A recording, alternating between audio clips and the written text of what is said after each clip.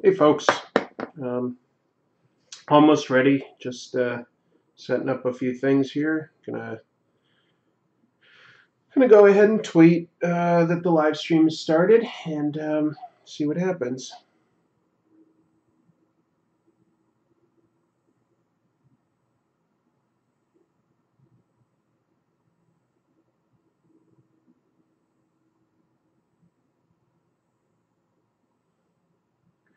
Hi Geek Workshop, welcome. I'm just tweeting that I'm about to start.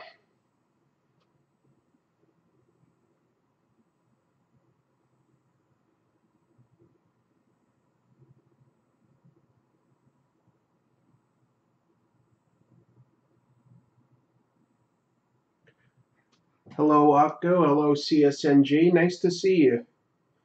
Hope everybody's doing well. We'll get started in just a sec. How's everybody doing? It's the weekend, right? So I hope everybody's doing well. Hi, Ghost Dog. Had to wake myself up to catch it today. What time zone are you in? That's interesting. Had to wake yourself up. Well, it's basically the weekend, so maybe you were just taking a nap. Okay, so there I sent a tweet. Maybe some friends will retweet it. Maybe I'll find somebody new. We'll see. Hi, Michael. Um,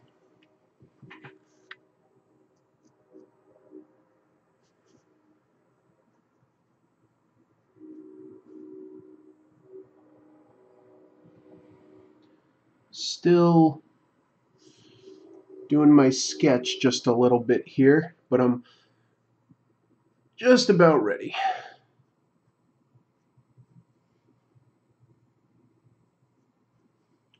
Yeah.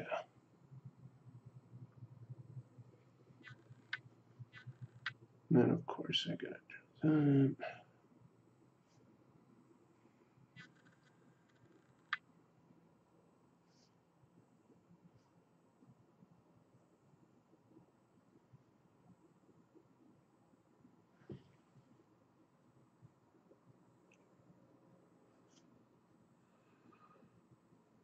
I'm gonna try to draw Namor the Sub-Mariner today. The prompt was deep, so made me think of the ocean, and I don't know, just never really tried to draw him before, so I thought it could be kind of a cool challenge.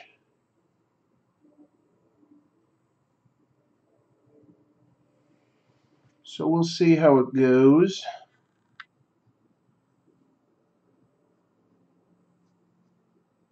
What are people saying in the chat room? Mike L says, missed yesterday because my phone didn't want to internet. That sounds like a hassle. Hello, Keith. Keith Thomas is here. Oh, I need to adjust a setting here. It looks like it's trying to autofocus on my camera. Hi, Shirley. Hello, Marcelo. Ghost Dog's in Louisiana. All right, that's fair. Central time zone. I used to live in New Orleans for a number of years. I like Louisiana. Louisiana's great. Okay, that should be better. So you got my light. All right. Where to start? Probably by getting my brushes and such ready. Yeah. Oh, I got to see Blade Runner 2049 today. I enjoyed it quite a bit. I thought that was a very well done movie. Not a lot of action or romance. It's just a good mystery, and yeah, I liked it. I thought it was really well done. So I was glad I finally got out to see that.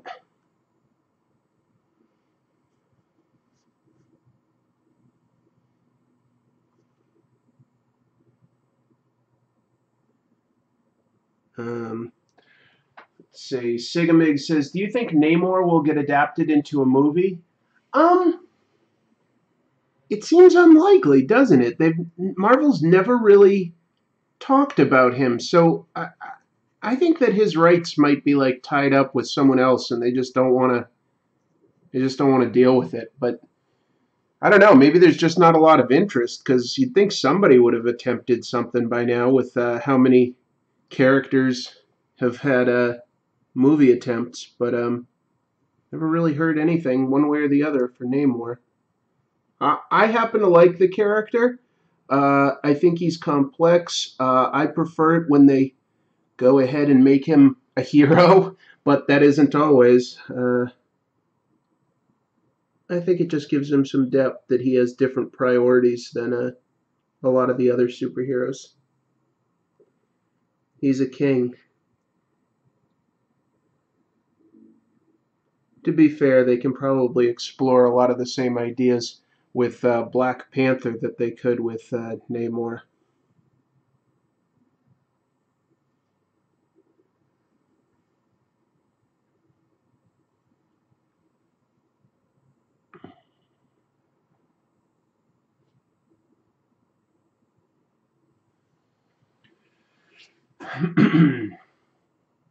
My brother told me back in the day that Marvel's biggest heroes, okay, back in the day, Marvel's biggest heroes were Namor and the Human Torch.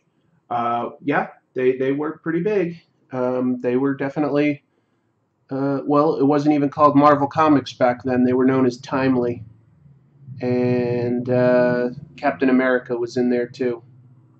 Those were their sort of biggest heroes in the 40s. Your brother is right.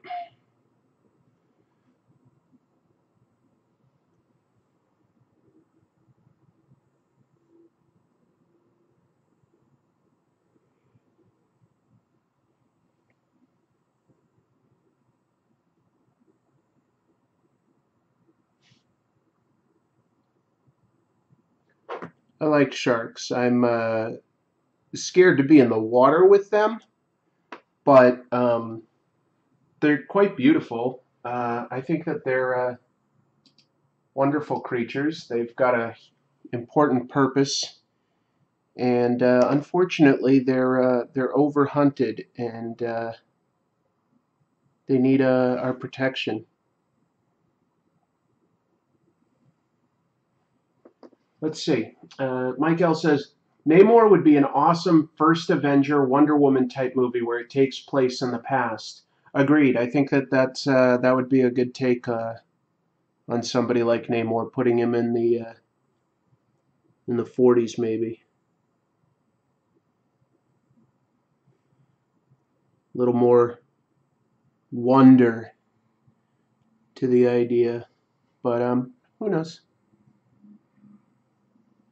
I think there's a lot you could do with Namor, starting him out kind of villainous, but like find a measure of redemption. I think that would be a pretty interesting character arc to go on, wouldn't it? Like you start off kind of perceived as the enemy, and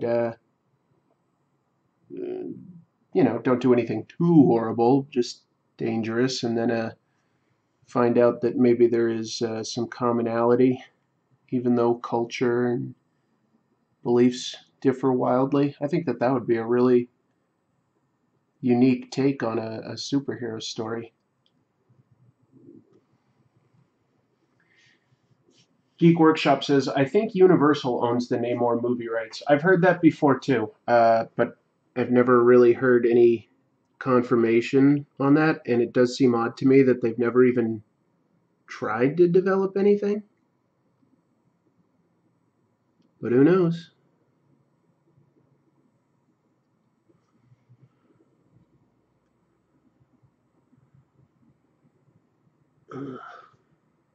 Take a look at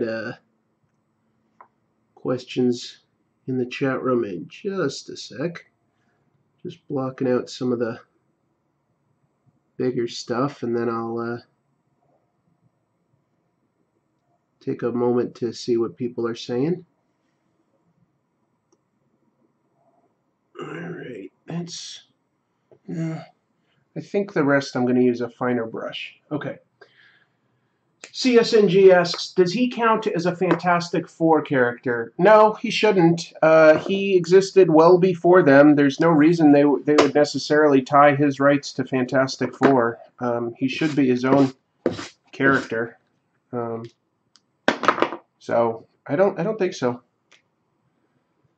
Oh, and then Mike is saying at the end of a movie that's set in the past, he gets found as a bum by Human Torch. Mike is saying, and he is a mutant. He is a mutant, but that was like sort of like retroactively decided. He wasn't like created to be, an X-Men type mutant. So I don't think that he falls within the rights to Fantastic Four or anything.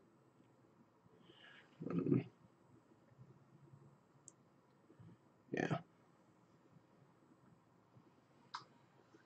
Namor versus Aquaman. The theme is not Namor versus Aquaman. It's just I'm drawing Namor because the theme is deep. So let me try to shift this a little. Okay. And honestly, I think between the two of them, that Namor would win. I think he's stronger, a little more ruthless, and he can fly. That's a pretty nice little advantage to have in a fight. What do you think about Lock and Key? Asks Julio. One of my all-time favorite comics. Lock and Key is fantastic. Just terrific. Definitely came close to covering Lock and Key for this sort of October's horror month theme. Ultimately decided not to because I don't know, just there were other competing interests. But it's one of my personal favorites. Maybe I didn't want to gush too much about something like Lock and Key one week and then Hellboy the next week, just like gushing over stuff. I wanted a little bit of variety, but it's definitely something I'd love to talk about at some point. I think it's fantastic. I hope more people discover it. Morgan Moore joins and says, is there a Marvel universe where Namor is king of it all and it's a water world Atlantis and every hero is now water-based? I don't think that's ever been attempted. That's an interesting idea. Michael Wisman says, DC has been beefing up Aquaman over the years. He's on par or sometimes stronger than Superman these days. I didn't know that. Namor versus Aquaman would be a tough one. Yeah, I guess if he's been beefed up to that level of strength, I mean, keep in mind that Namor can go toe to toe with Thing, Hulk, Silver Surfer, so his strength level is also like pretty much off the charts. But I didn't realize that Aquaman had sort of been built up to be similarly strong. I guess in that case, like Aquaman's advantage is he can communicate with sea animals telepathically, and Namor's is that he can fly, so he could potentially take the fight out of the water and have an advantage there. But Aquaman could have backup underwater. So.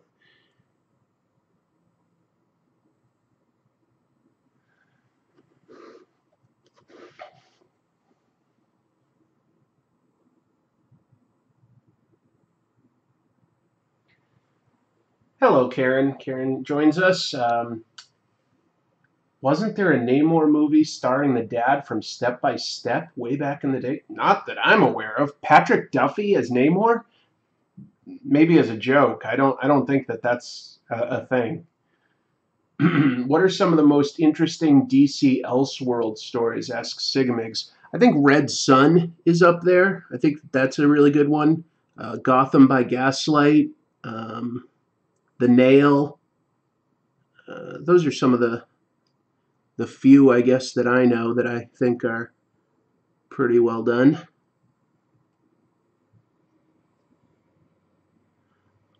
But if anybody in the chat room has some of their own recommendations, go for it.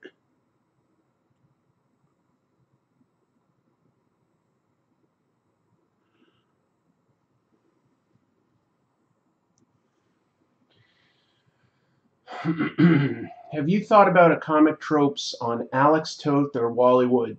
Definitely, definitely, I've thought about it. Yeah, I'm a big fan of both of those guys, and I would say that they are some of my major influences. So yeah, I've definitely thought about it. Haven't really got an angle on how I'd approach that yet, but it is something I would enjoy covering. My problem is I've got too many ideas. That's that's my biggest problem with comic tropes, and I can only do so much each week. There's a lot of stuff I'd like to talk about.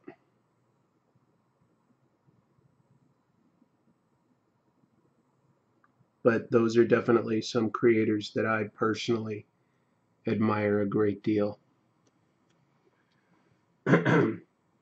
TARDIS Rider says, I wonder if Sue Richards would swoon over Aquaman and make Namor jealous. Maybe.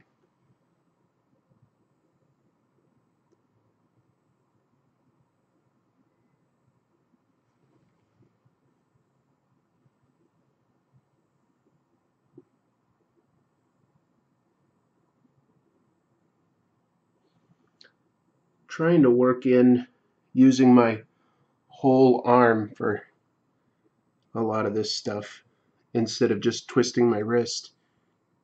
Quite tricky.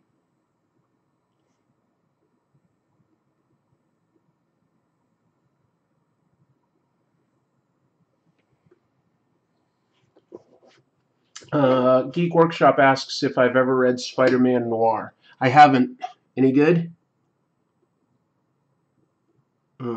No. I'm aware it exists. That's about it.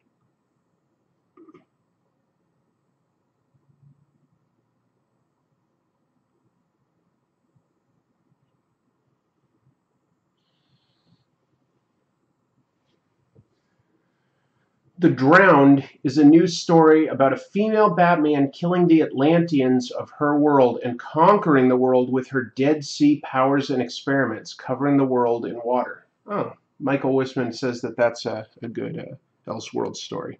Don't know about that one. Interesting.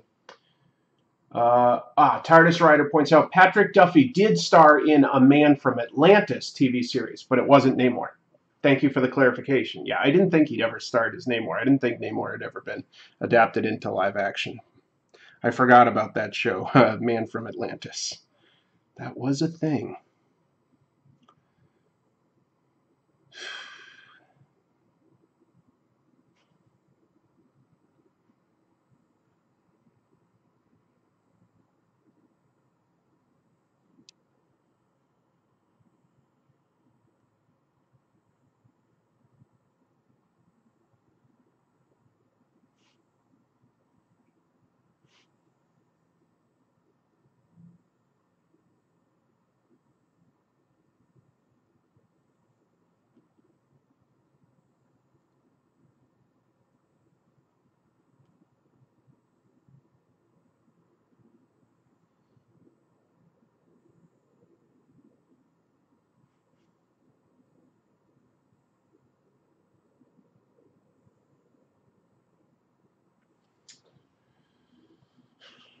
Keith Thomas says that he liked the Marvel Noir series. Karen says recommended, though I'm not sure if the audience here likes to read fanfics. I missed something, I guess. Yeah, I'm missing something. I think Namor would be good as an animated movie. Sure.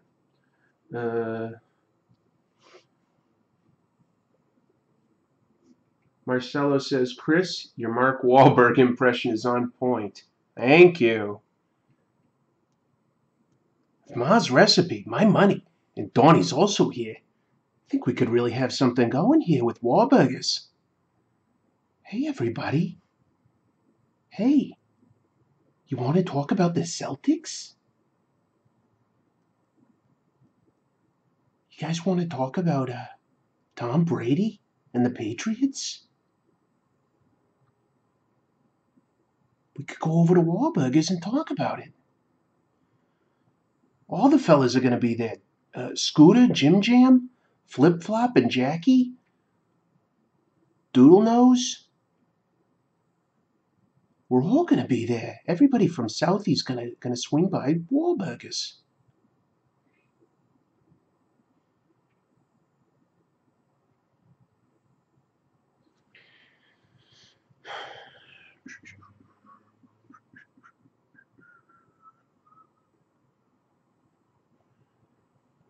Believe it or not, I've actually never really tried to draw sharks, even though they're in here. I find sharks fascinating. Scary, but wonderful. And only scary because I grew up with Jaws. Like, I'm sure that they're not as dangerous as all that, as long as you know what you're dealing with. But I don't know what I'm dealing with.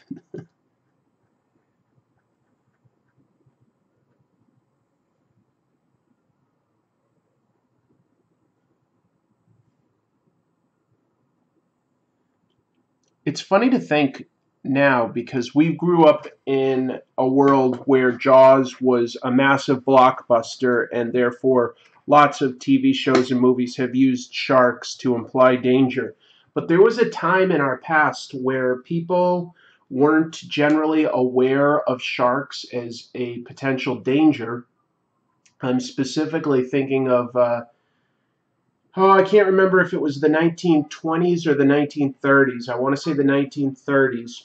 People were starting to go to beaches as a recreational activity. It was actually not like before that the most popular thing in the world to do as a recreational activity. So people started going to the Jersey Shore, became very, very popular here in America, somewhere around the 20s or 30s. And there was a series of shark attacks. People didn't know to be scared of them, and news was slower to filter. We've been able to piece this together retroactively, that there were a series of shark attacks down the shore. So probably what was going on was there was a great white that was very, very hungry, and he started to get tremendously disoriented. So listen to this. He gets to the Jersey Shore and finds an inlet to a pond, and he was so most likely just starving hungry and completely disoriented and insane. He swam up a brackish, narrow channel and got into a pond where kids went swimming. And these kids jumped in, and the shark attacked them, and one of the kids was killed. Cut to the kids telling all of their parents, "Oh my God, something ate, Jimmy or whatever. We got to get back to the pond." The whole town organizes a search party.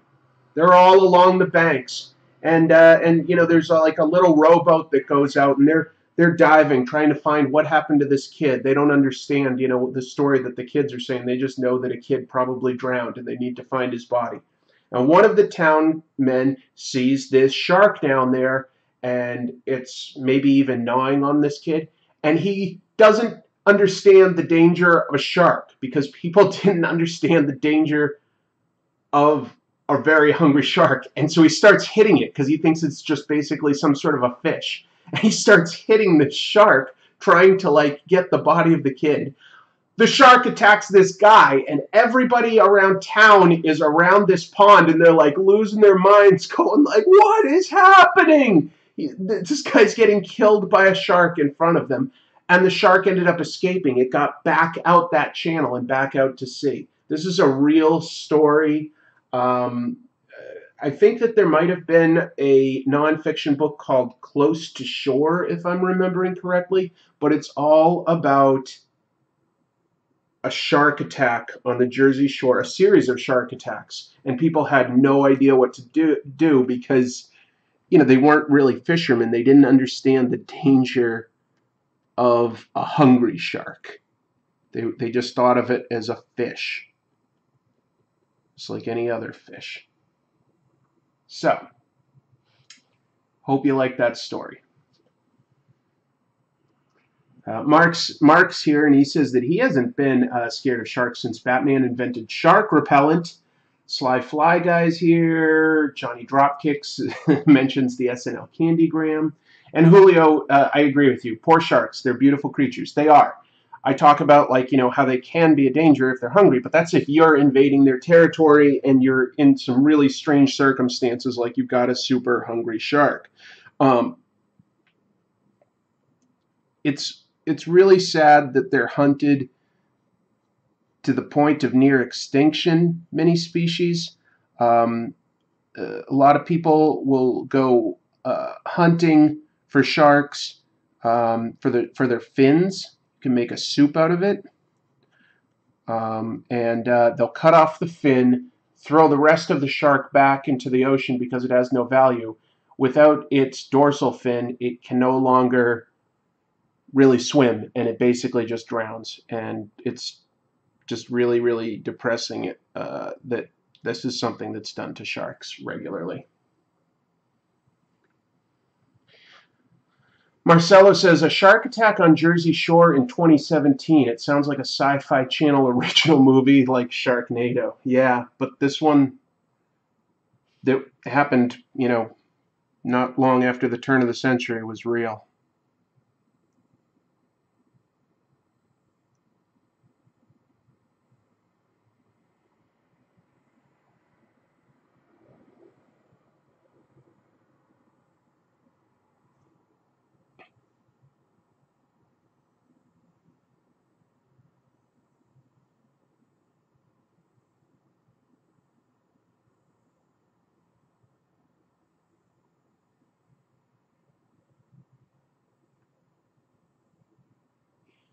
So that's my shark story. I've read a lot about sharks. I'm not any sort of expert. I'm just saying, like, stories of them fascinate me. The story of the sinking of the USS Indianapolis at the end of World War II is one of the scariest and most depressing shark attack stories ever. USS Indianapolis was the naval ship that secretly delivered the components for one of the two bombs that we dropped on Japan to end World War II. Their mission was so secret that no one really knew they were out there. They were sunk by a Japanese U-boat on their way home. And so these men were out at sea, the survivors of the sinking, getting picked off by sharks for, I think it was like 2 weeks. They were just starving to death and boiling in the sun and getting eaten by sharks. Quite a sad story. James Berry Jr. says, sweet drawing, is that Namor? It is. It is. Or at least it's my attempt at Namor. Hopefully it's identifiable as Namor by the time I'm done. And I'm also trying to draw some hammerhead sharks along with it. Just to go with something slightly unique. I feel like you don't see hammerhead sharks as often as other types of sharks. Maybe I'm wrong.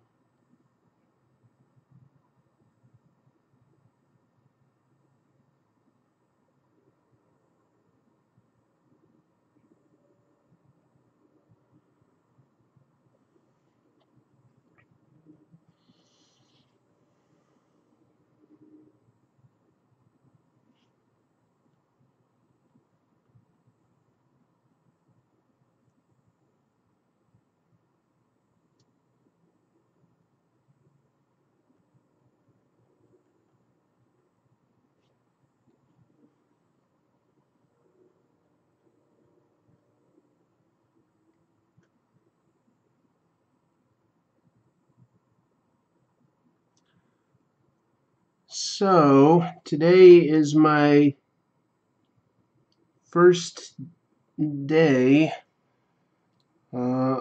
unemployed. There were mass layoffs at my office yesterday, None of us were expecting that. We didn't realize that the company was in that kind of trouble, and they laid a third of us off with budget cuts. I was part of that group, and I am now unemployed.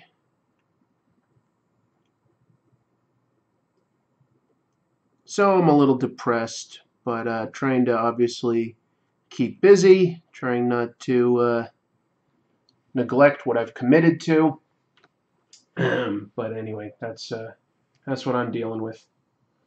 James pays me some compliments on the hammerhead sharks. Thank you. And thank you, Johnny, for the sympathy. Yeah, it's rough. Was not expecting it. I really like the people I worked with. The vice president even came and said, that he thought I was fantastic and he was sorry to lose me, blah, blah, blah. But it's nice to hear from somebody that high. It's at the same time, really all I want is a job.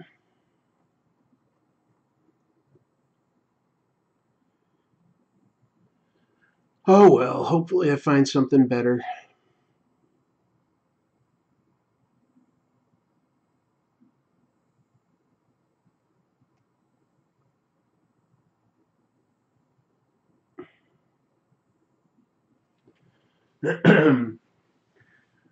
Attitude Era Gaming says, "What is your favorite type of shark?"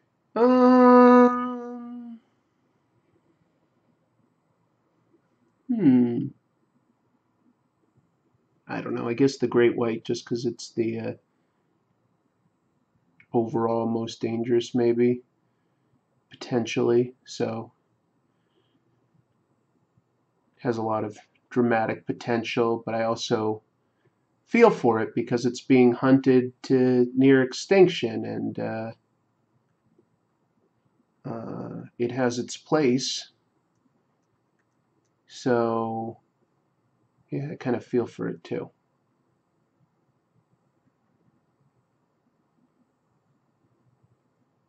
Let's see. Thank you for the sympathy, Shirley. Appreciate it. I think I missed something here. Oh, Justin Mack joins us. Thank you. It's going well. Thank you. Domingo Ramos says, "That's my boy, Spanky Mac." Okay. Appreciate all the sympathy. Lots of people saying some nice things.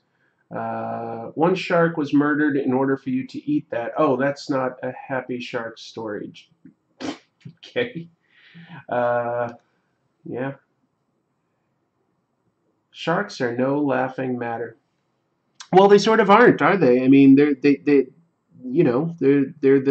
apex predator of their environment, so they're not really a laughing matter, and yet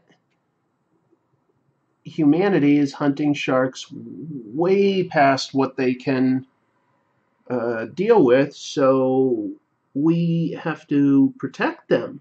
They're really not obviously a big day-to-day threat. Most of us do not need to live our lives afraid of sharks.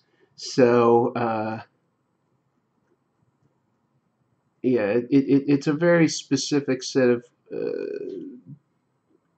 events that need to occur for you to be in danger from a shark.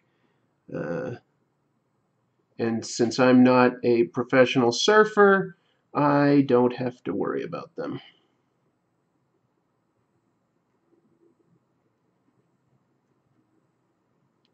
And I figure if people are still willing to go out surfing regularly, then it's probably not a huge threat.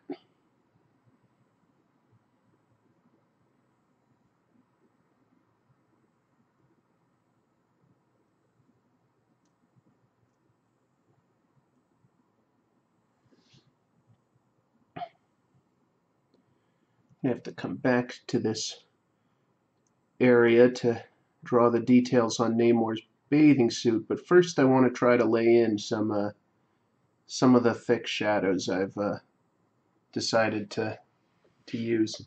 We'll see how that goes. Apparently it's Nintendo's birthday, so happy birthday. Mueller says, did you check out Mr. Miracle or Black Bolt that I recommended at the beginning of the month? I haven't, Milos. I've just been way too busy. I haven't read a lot of new comics lately, but everybody's recommending Tom King, so apparently I really need to get on that. People are just saying he's a really great writer, and so that's kind of exciting. I would like to see what the hubbub is about. So I will take your words to heart. Also, more people die from thunder strikes than sharks. Absolutely. Yeah. I mean, sharks, we don't live in the ocean. They're not an ongoing threat to us in any way.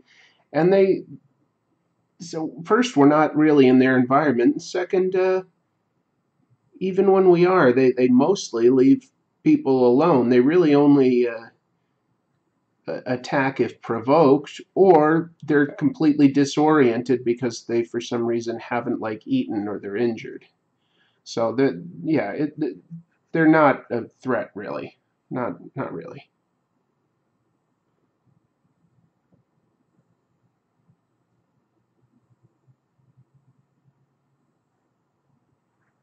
They're just doing their thing. They've got their place. Marcelo says the Hellboy comic Tropes was great. Very fitting for Halloween. Mignola is a god. Yeah, that's true. CSNG links to video of divers petting sharks like dogs. Yeah, they're not dangerous. Orca is the best shark movie, even though an orca is not a shark but a whale. Yeah, you know what? Orcas, as I understand it, have never been documented as attacking any human being in the wild. The only time an orca has attacked a person are the instances at those water zoos, those water theme parks and stuff, where they go mad because they're in such a tight confine of an environment. They hate it. It drives them mad. Poor things. My understanding is, if you come across a killer whale, an orca, in the open sea, you're in pretty much zero danger. They're supposed to be very smart and very friendly, from what I've read.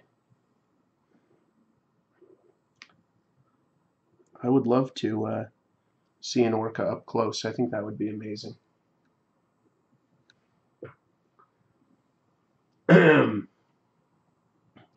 Everybody's wishing Nintendo a happy birthday.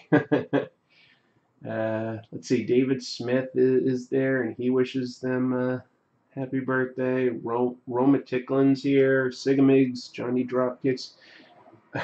Johnny Dropkick says, that damn orca burnt down that whole fishing village. Well, they might be smart enough to do that, but I don't think that there's been a documented case of an orca setting fire to anything. I think that he might be having fun with us.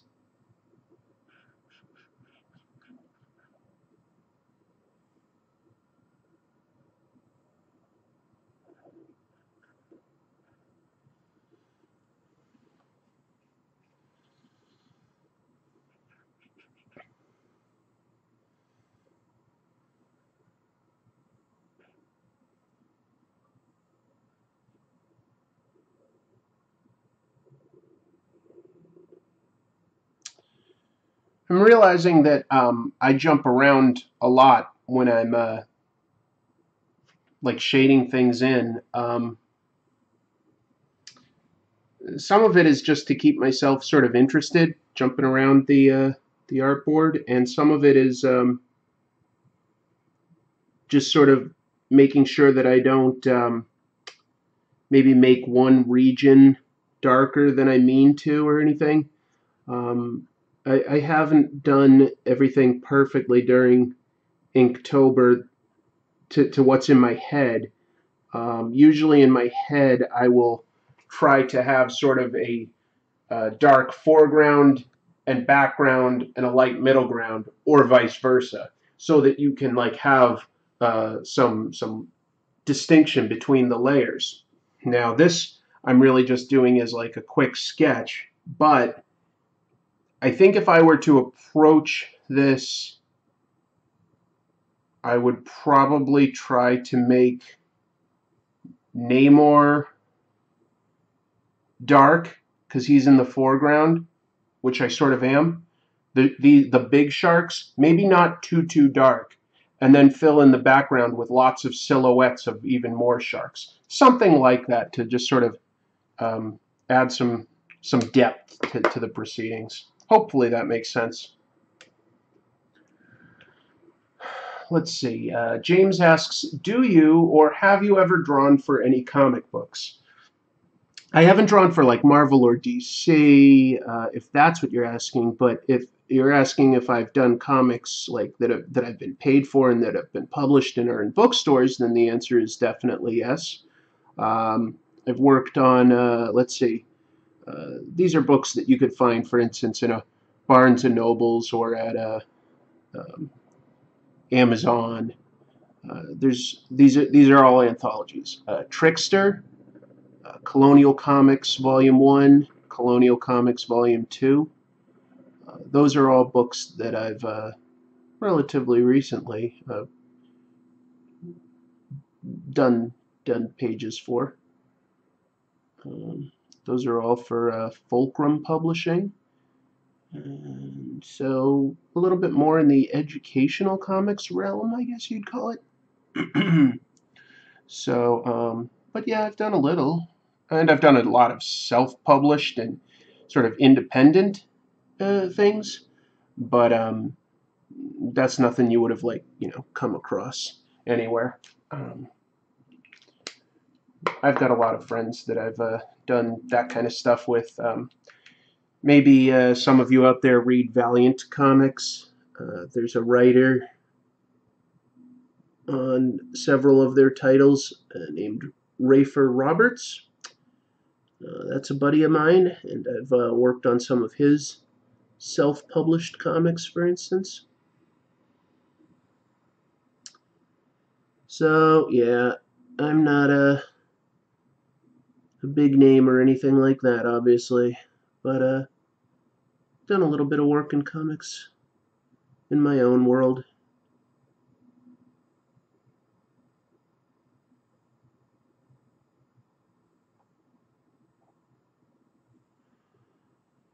It's it might not be exciting, but it pays, so I guess that sort of counts.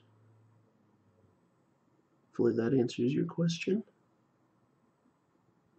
Be back with everybody in just a sec. Brendan Sellers joins us and says, since it's October, I picked up Afterlife with Archie. That series is perfect for getting you in the Halloween spirit. The art and the coloring inspire me to keep working on my own horror comics. Yeah, it's pretty fun. I agree. It's better than you might expect, depending on how much you know about Archie and how you feel about Archie. But they did a really good job with that. Afterlife with Archie. Very cool comic. Not really even too tongue-in-cheek, if you ask me. I mean, it's a pretty straight-up horror comic. It just happens to use the characters from Archie. Yeah, it's not bad. Domingo says, how much YouTube paying you for this? Like, you're really putting a lot of time into this drawing for nothing. Oh, YouTube, like, pennies. Like, I don't know, $1. Maybe, not even. You need to have a lot of views to make anything at YouTube. And here's what they do with a lot of my live streams. They'll demonetize it for about 24 hours. That it probably goes through some sort of review. It may be done by mechanical bots or anything, but it's demonetized for about 24 hours after it gets archived. It means I can't make any money on it. Like, people can watch it, but I can't make money. That first 24 hours is when you're going to get most of your views. So, no, I'm making nothing on this. This is purely a personal exercise. I figured if I live streamed it, that would sort of keep me honest. You know, I was like, okay, I'm doing it for myself, but I told people that I would do it. Like, I told people I'd be here, and I don't want to let those people down. So it just sort of keeps me accountable.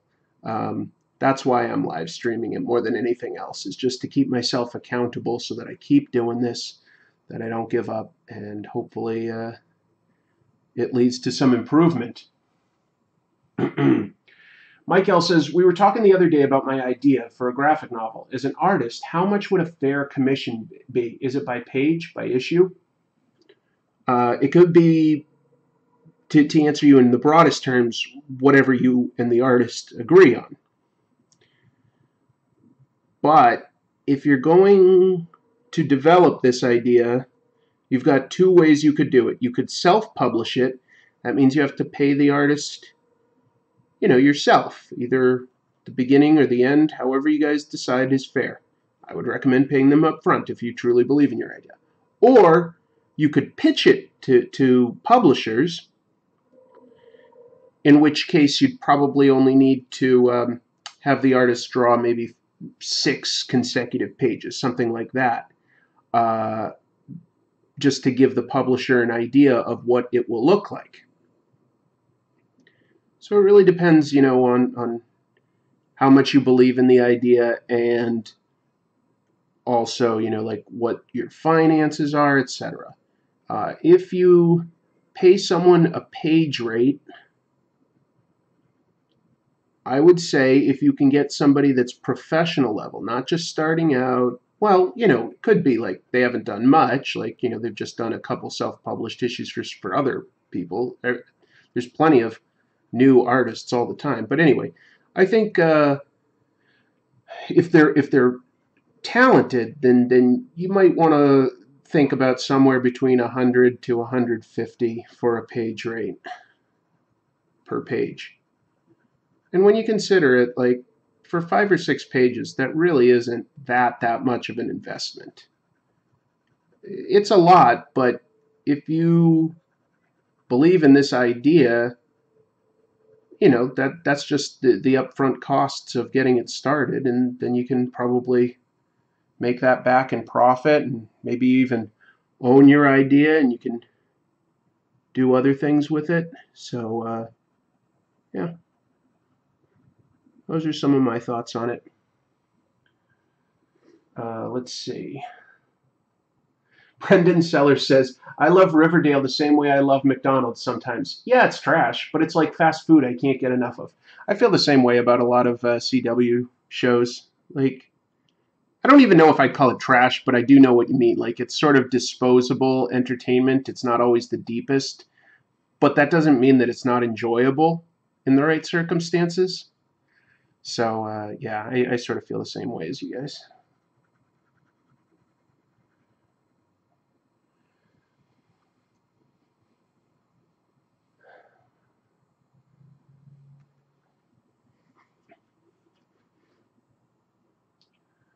Mark says, would it help you out, even if only in a small way, to wait 24 hours to watch your streams if we miss them live? Not really. That's a kind thought, but like, no matter what, like, I'm really not making much off of this. Like, there just isn't a big enough audience. If there were hundreds of thousands, then maybe I'm making a little bit of money. But we're talking more like a couple hundred right now.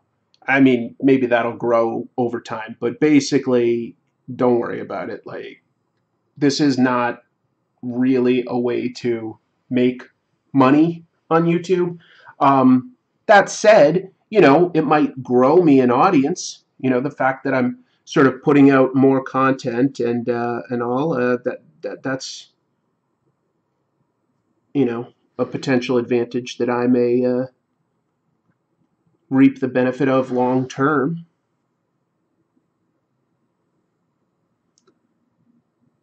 So I don't think that this is like valueless, or I wouldn't be doing it. But Yeah, it's also not something that's going to make a lot of money. What? Oh, I'm not using the right brush, darn it.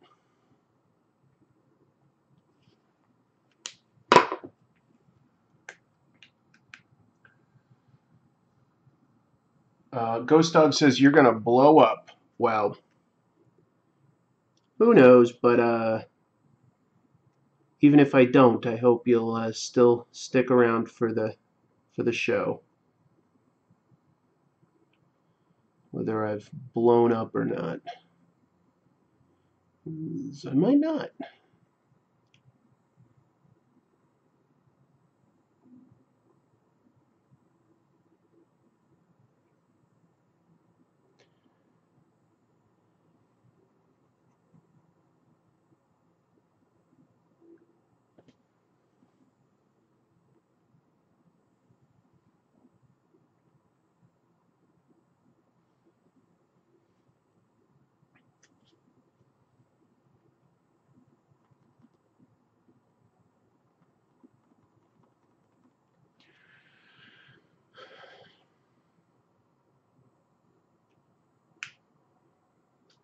Mueller says, I like it better when channels are kind of small, way better community. Yeah, I could see that. It's true. I mean, if for some reason I had, hundreds of thousands of viewers, then we wouldn't all be able to interact the same way. There's just no way I could keep track of what was being said with that level of audience. So, for now, let's definitely enjoy the fact that we can all talk to one another, and it's kind of nice.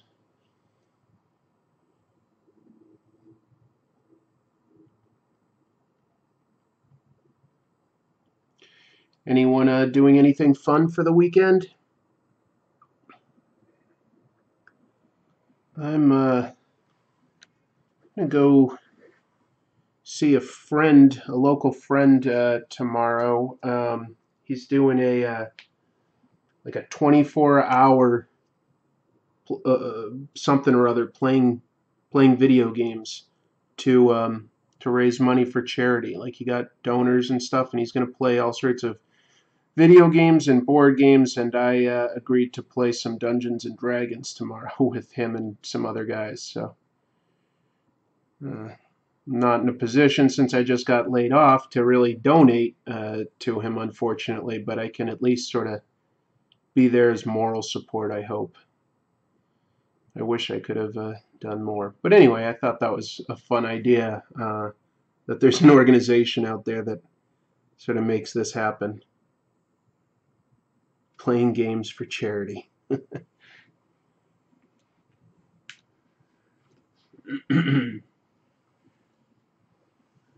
Marcelo says that you guys are all an awesome fan base. It's true. You guys are fantastic. Let's see. Geek Workshop says, any DC comic book recommendations? Well, you know what? I'm not really reading much of anything regularly, so I don't have a lot. But I will say that everybody keeps telling me that the Batman and Mr. Miracle comics written by Tom King are fantastic. Everybody's saying that. So that's something that I plan to check out the next time I go to the comic book store. I'm going to look for some books written by Tom King, because just so many people keep saying they really love his work, that I'm like, all right, I don't want to sleep on this. Let's see what it is. Brendan Sellers says the new Batman White Knight miniseries is worth a read. I haven't read that yet, but I adore Sean Gordon Murphy's artwork, so I probably will pick it up for just the artwork alone at some point. So I'm sure that will be really good. I think, yeah, Sean Gordon Murphy's just one of my absolute favorites. I don't. He's masterful. He's the new hotness.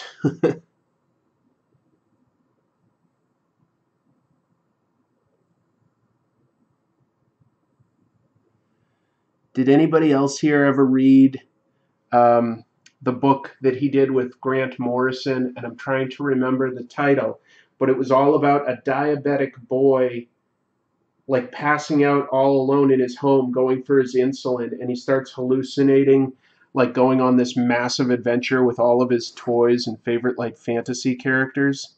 Uh, it's pretty dope. Pretty good. Pretty good.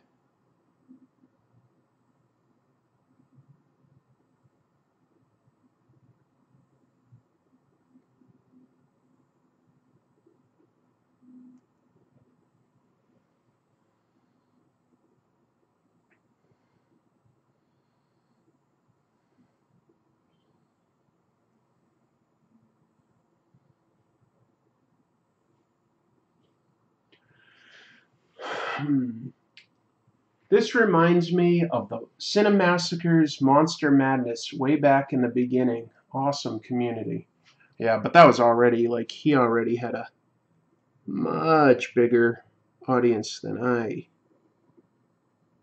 may ever have at that point. We'll see.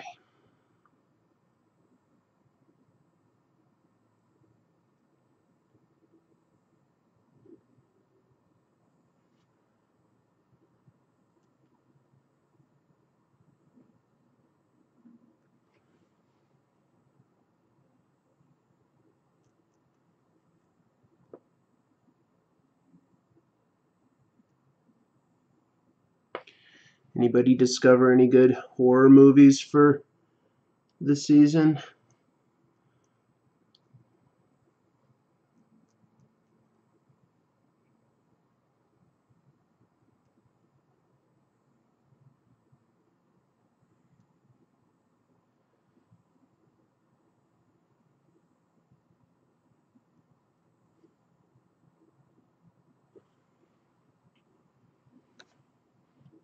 Are you going to keep doing live streams after October? You totally should. This is the coolest one I've been a part of. Don't have many friends who are into comics like I am. Till now. Um, uh, maybe. I really do enjoy doing these live streams and talking to everybody, but I don't think I could do a daily live stream right now. I mean, when I have a job, that's most of my day right there, you know? So, and then to make comic tropes, which is kind of like, the overall point of being on YouTube right now for me, that takes also quite a bit of time to put together. So, I'm sort of like backing into like, okay, so how much time do I have left in the day? Um, and what brings me the value for that. So I'm sort of like almost doing this sort of economics formula in my head of like, well, what do I get out of it and what do I have to give? Um, to cut it all a lot shorter, I might do something more like a weekly stream because I don't know if I have time to commit to a daily activity really. I just don't like, this is like, there's an end in sight when I started doing it this way. I'm doing it for a specific amount of time, like a specific goal. So, what I'm thinking right now is I might try to do more like a once a week stream. I'm not sure if I could commit right now to doing more than that. People are talking about horror movies a little bit about what they found. Creep Show 2, yep. Jaws 17, haven't seen that one. Mark liked Tusk. Personally, I didn't care for Kevin Smith's latest movies. Tusk was okay. I could watch that. It took 3 times to sit down before I finally was able to get invested enough, but I couldn't get through his next one. I'm trying to remember what it was called. It was the one starring his daughter and Johnny Depp's daughter. Oh, I did not care for that one.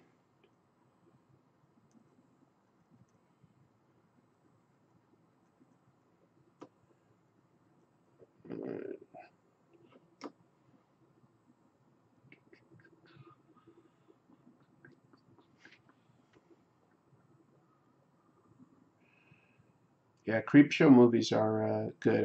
I like anthologies. Not to say that all anthologies are good. I'm just saying that it's a format that in general I do like. I like a little bit of variety. I like the Trick or Treat Halloween anthology. I like VHS and VHS 2 are two good anthology horror movies. Creepshow is a blast. Can't really get into the Twilight Zone movie one. It's just there's too much real life sadness involved in that to really enjoy. Never, if you don't know what I'm talking about, don't read up on it. It's too depressing.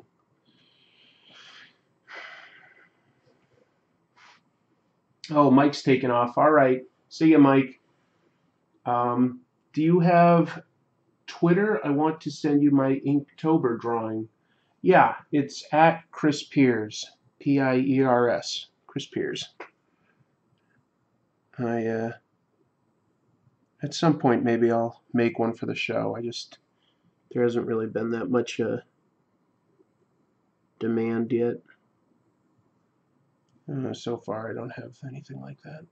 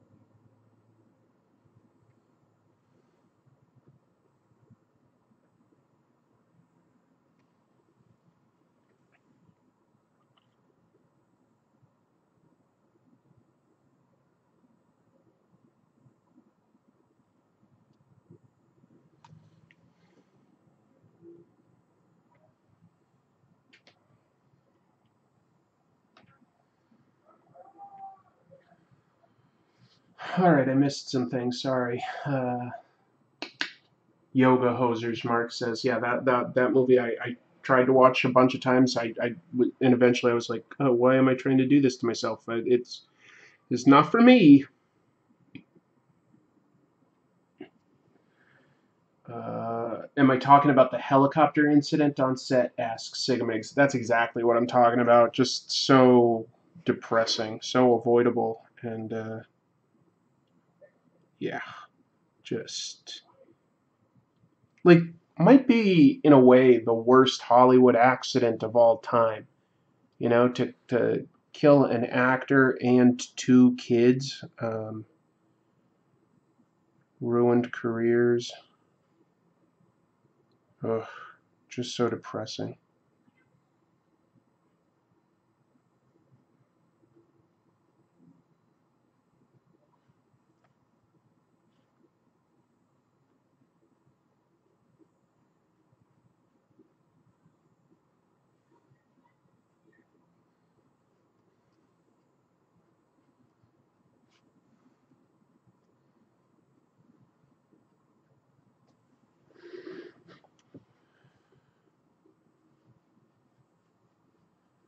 Marcelo Salinas says Evil Dead series is the shiznit. Yeah, yeah, Evil Dead. Come on, anything Evil Dead I love. Even the one that was like the remake was actually like really really good. Um, I like the series. I love the original movies. Evil Dead 2 is probably my overall favorite. Uh, I like it quite a bit. It's pretty good. Pretty good. Okay. Okay. Yeah, Ghost Dog. I'm talking about the Twilight Zone accident. Let's see. Mark says, I just find the idea of being drugged and having your limbs amputated really terrifying. I don't particularly like Kevin Smith movies, but I like Kevin Smith. Seems like a good egg. Yeah, that's totally fair. I pretty much feel the same way. I went to see him speak live at least once, maybe more than that.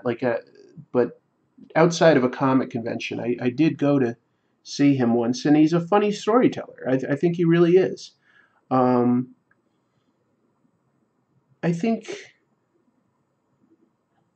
I think he should honestly just sort of be doing TV directing right now because his movie ideas I don't really care for. But I mean, if he can get them funded and there is an audience, I guess I'm not telling him not to do that. Like, if you can make a living doing what you want to do, go for it. I'm just saying that they're not really for me. Um,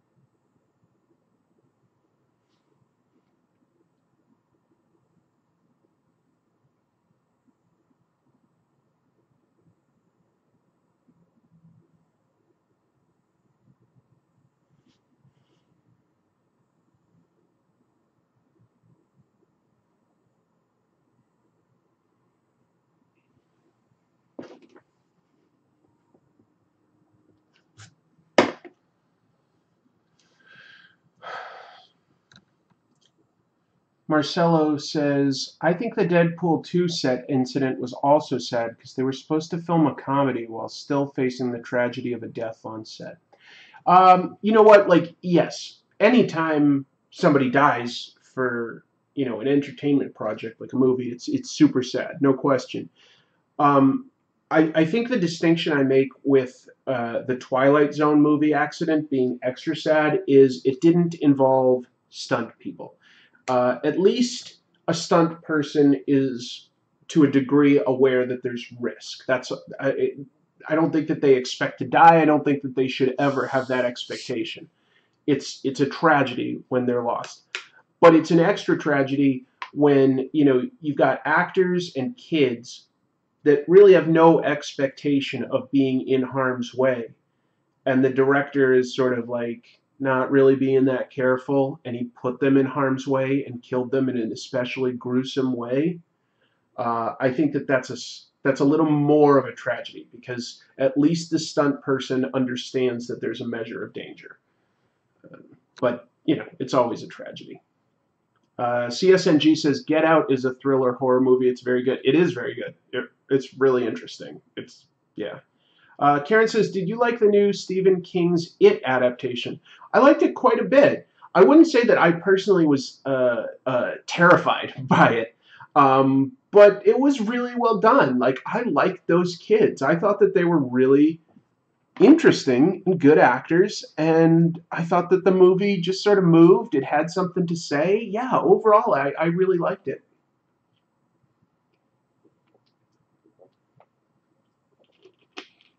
Keith Thomas says, I'm inking with you, a well in a field of trees. Oh, that sounds awesome. Is it like just sort of pretty, or are you doing something kind of like, I don't know, like, the well in, oh, what's it called? The Ring? Is it sort of scary, or just curious? But I'm glad that others are doing art, like that we can all do art together. I love things like drink and draws or life drawing, like, Dr. Sketchies, where you get to sort of just draw in a room with a bunch of other artists, and you're not like necessarily looking and comparing each other's, you're just all hanging out doing art. Like, to me, that's so much fun. I love doing that stuff. Just love it. I love it.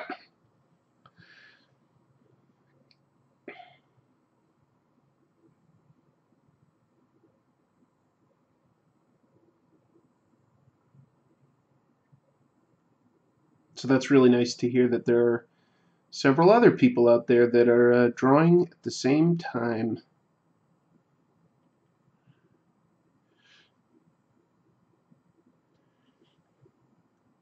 You know what is weird is when people like maybe see you drawing or something like that, and they go, "Oh, I wish I was creative. I wish I was an artist." And it's like, why ain't nobody stopping you? Like, okay, if you're gonna say I'm just not a good artist, okay, you know what? Like, maybe right now you're not. I think first of all you could be, but okay, fair. You don't think you're a good, like, illustrator, but there's so many ways to be artistic.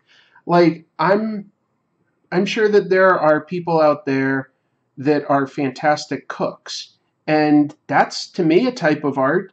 Or maybe you just happen to like keep your lawn looking gorgeous with, like, beautiful flowers and a well manicured lawn.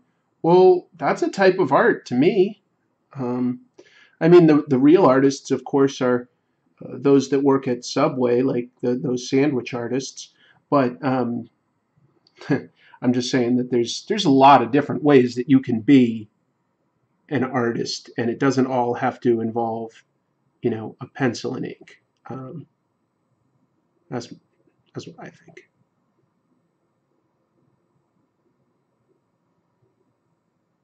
So I always find that odd when someone's like, "Oh, I wish I was an artist." I'm like, I'm sure you are an artist in some way that you're just not acknowledging, but you probably are an artist of some sort.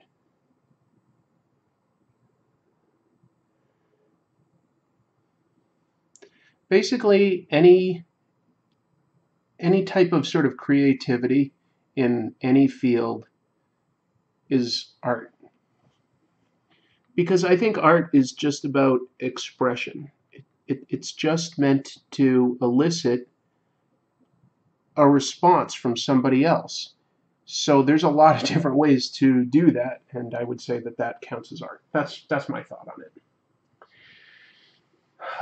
Marcelo says Shining is a near perfect movie, but not a great adaptation. Um, yeah, I completely agree. I'm a massive fan of Stanley Kubrick. I also enjoy quite a bit of Stephen King. It's not a very good adaptation, but whatever. It took that idea and went in its own direction, and personally, I like that more. I like what Stanley Kubrick did more. It's really well done. Um, so I love The Shining. I think that Jaws is also uh, pretty close to perfect. Um, yeah, so that's another good one.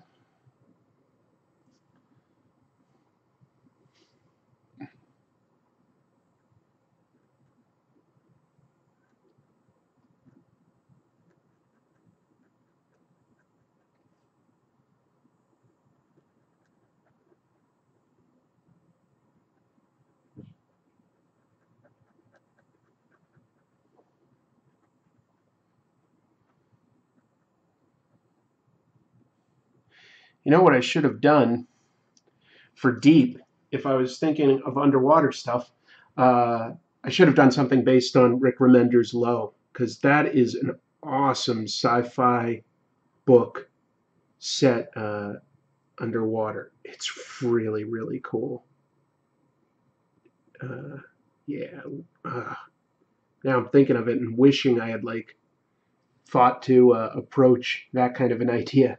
Oh well, it's fine. I just would have loved to spread that knowledge out to more people. A lot of people know about Namor. They probably don't know about how good Low is. Talk about a comic that deals with some very real emotions that a lot of us can relate to, and yet has like utterly unique sci-fi ideas that I feel like haven't been explored all that much. Wow, it's a good. Well, I'm having fun on this one. I'm fairly happy with how it's coming together. I think I'm starting to get a little more consistent with how I ink, which is definitely one of my personal goals with this project. Trying to make sure that I feather things in a uniform manner at least, and then I can work on improving that. But first, I need to go for some consistency. So, getting there slowly but surely. Let's see.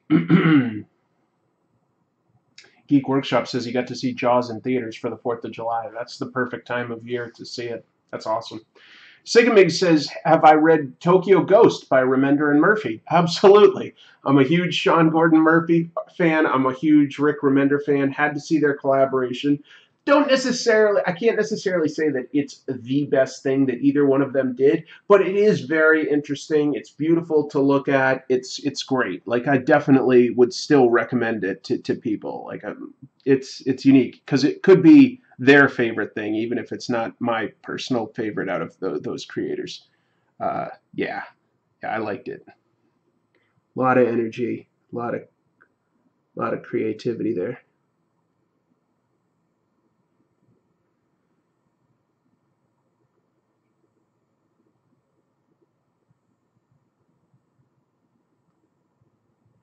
Just know that I could be in the running for Rick Remender's biggest fan, so take it with a pinch of salt. But yeah, I think pretty much everything he's done is interesting.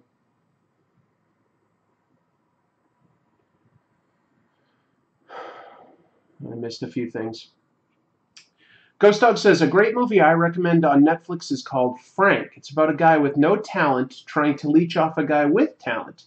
It poses many questions on what makes a person talented. That does sound interesting. Thanks for the recommendation. I'll look for it. Frank, huh? Okay. For some reason, Johnny Dropkicks is posting paranormal in all upper cases. Hmm. uh, let's see.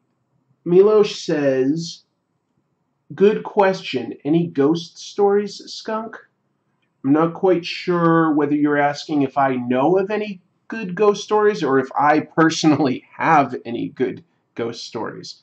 I don't have any good ghost stories myself. What are some good ghost stories?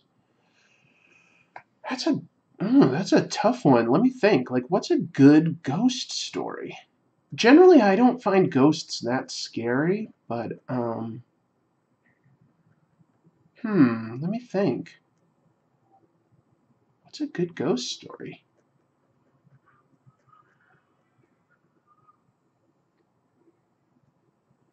Um,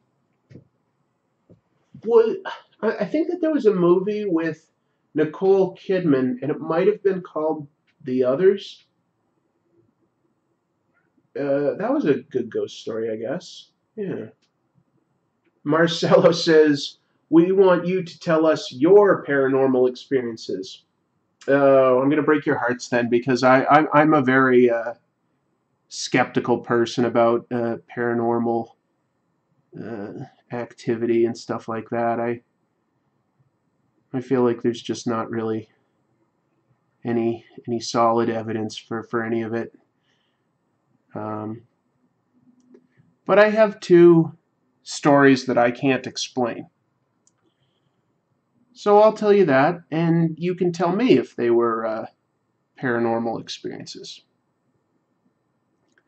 So for the first one, I have a witness. Chrissy, my fiance, and I were driving out to Kentucky from Virginia for a friend's wedding.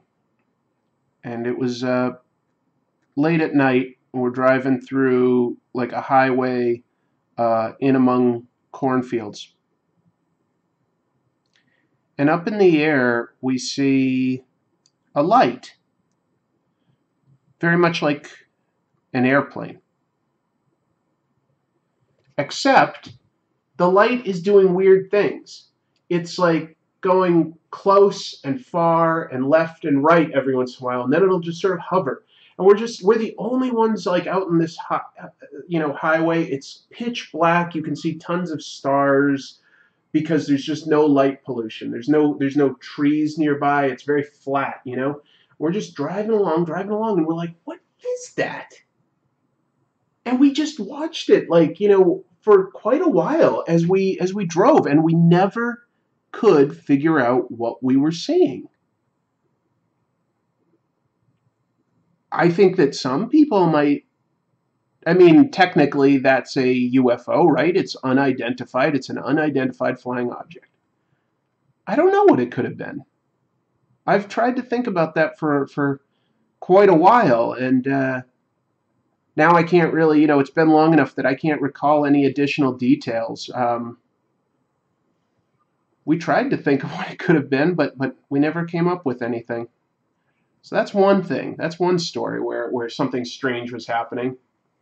Sigamig says aliens. It was aliens. Meteor or solar flare. Couldn't have been one of those things because it would get larger and smaller and go left to right. It wasn't just moving in a straight arc, and it was over the course of several minutes. It wasn't like, you know, like a 15 or 20-second thing.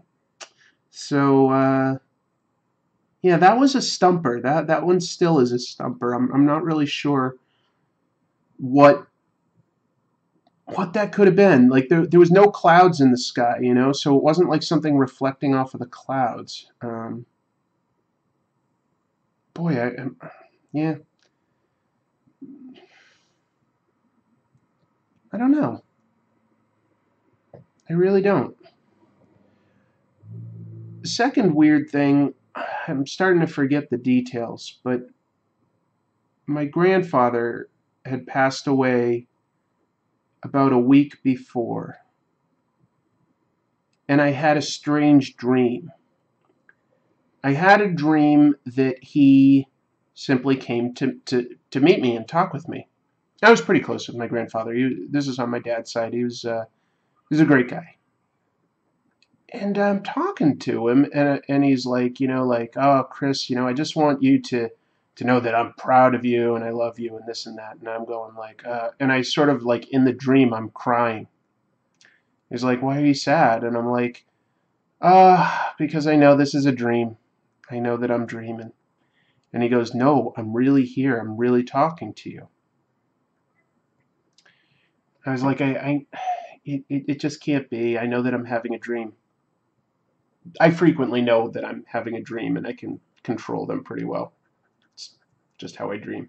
Anyway, he goes, I'll tell you something that I never told you while I was alive, and you can check it. And I was like, okay. And it was like, he goes like, what was it? It was something like, my father had a brother. I had an uncle. This is my grandfather telling me this. I'm like, you had an uncle? And I'd never heard that. That's true. Like, as far as I knew, he was, yeah, just that was new. So I go to my dad, and I'm like, so this is my dream. It's pretty weird, you know, like, get ready. And I was like, but you know, did he? And my dad had to think about it, and he goes, well, wait a minute. Like, you know, maybe he did. And he had to, like, sort of, like, go and, like, look at some family records, and eventually goes, like, yeah, I guess he actually did. Like, your grandfather had an uncle, and I guess the family just lost touch with him or something like that. It's kind of weird.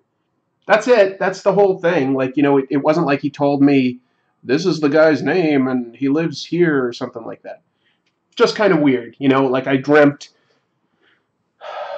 half of a detail almost because I don't really have anything firm, but it was kind of a weird dream to have. Like it was weird because it felt very real, like I was talking to someone. It just felt real. But you know, kind of a nice dream. It was probably just my mind giving myself some closure,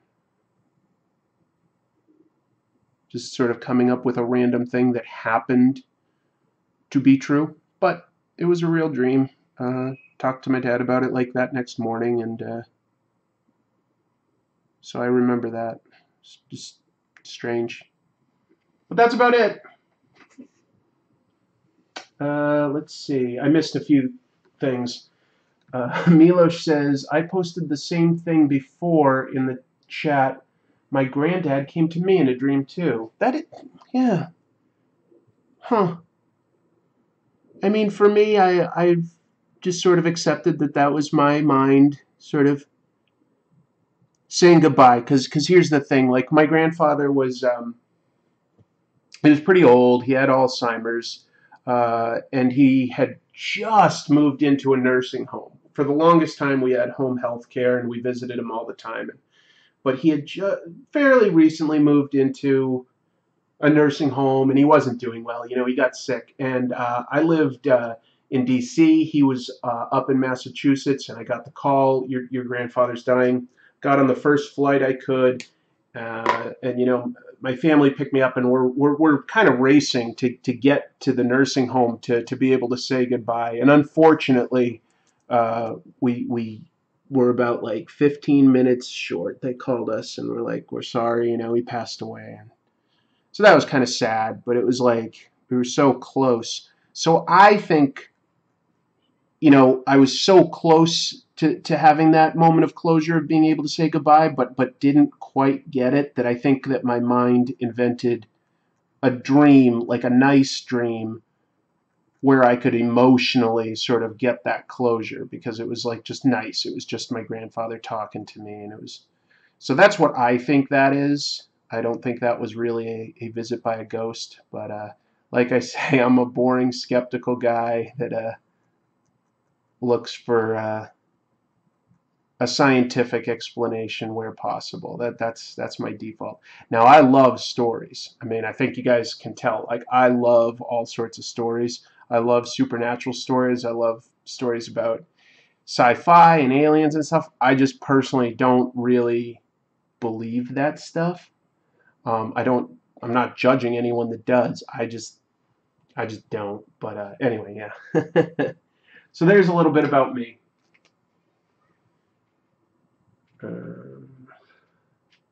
Aliens or Noob says, oh, I got back into the stream at a bad time. No, you didn't. Welcome. My grandpa died in June. Oh, I'm sorry.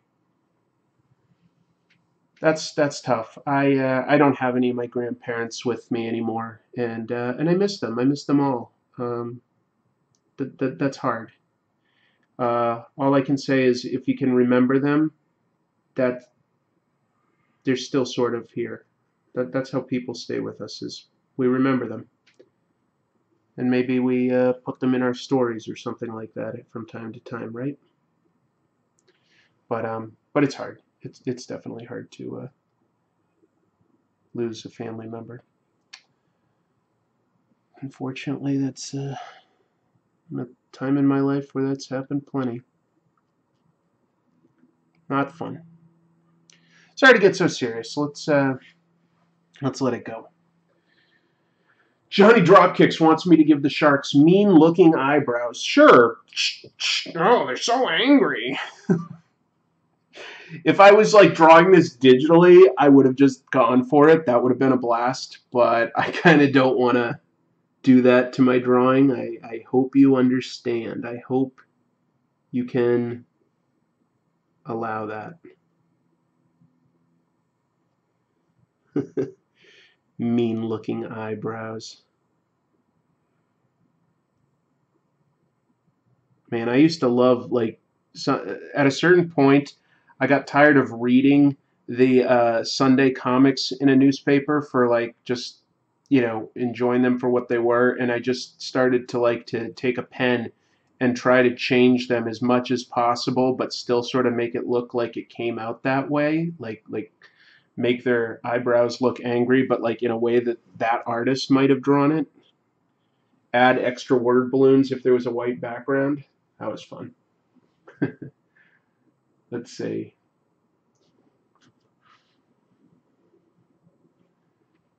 Ghost Dog says, my grandfather had a brain aneurysm, but survived, fortunately. He still calls me every few weeks. Oh, wow, that's wonderful. That's really awesome.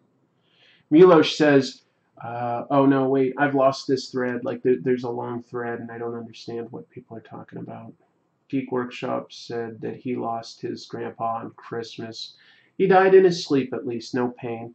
Yeah, 3 of my grandparents died in their sleep, so I'm grateful for that. Yeah. Sometimes it feels like that's the most we can hope for, you know? It's crazy. I'm close to being done with this, folks. I'm just going to figure out exactly where I'm going to place Namor's eye here. Yeah. I think that'll do. Okay.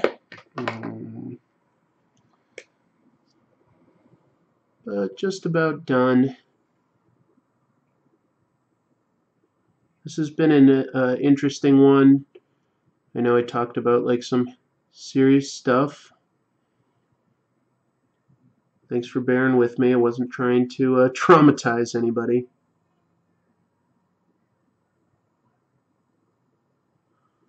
But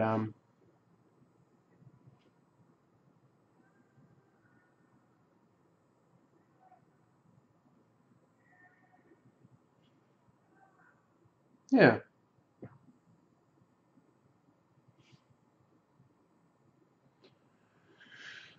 I'm overall fairly happy with this one. I feel like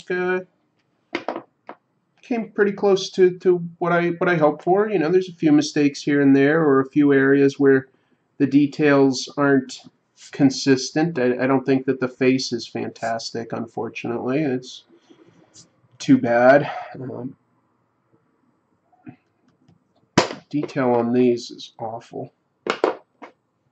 Just doesn't look right to me, but I really don't know how to do that better.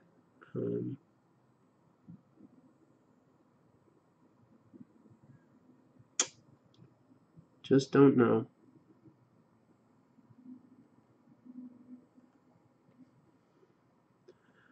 Hopefully over time I do learn what to do differently.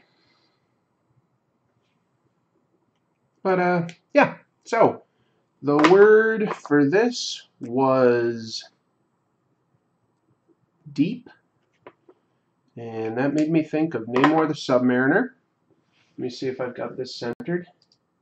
Yeah, more or less. Move that up there a little. Probably could use a good colorist to make it look better. Let's see, what are people saying? I'm about to take off.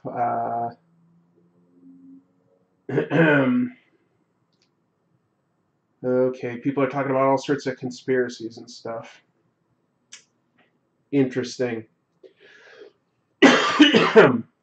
Anyway, it was fun talking to everybody tonight. I'm glad that you're able to have conversations with each other that I do not need to participate in. That makes me feel good that we've got some like-minded individuals able to have some interesting conversations, even when I get lost in drawing weird details and stuff.